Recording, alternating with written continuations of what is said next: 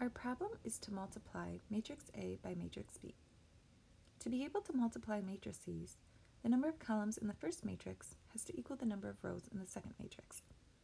We can see here that this is the case since they both have 3.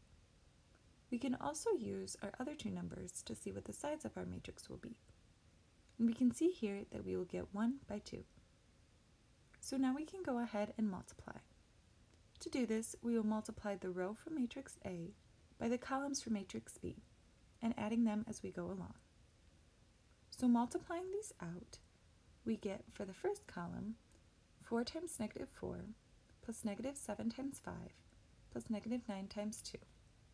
And for the second column, we get 4 times negative 3 plus negative 7 times 9 plus negative 9 times negative 8. Since all of our rows and columns have been multiplied, now we can start simplifying. We will begin with multiplying everything out, and then we can add all of our numbers. And with that, we have solved matrix AB.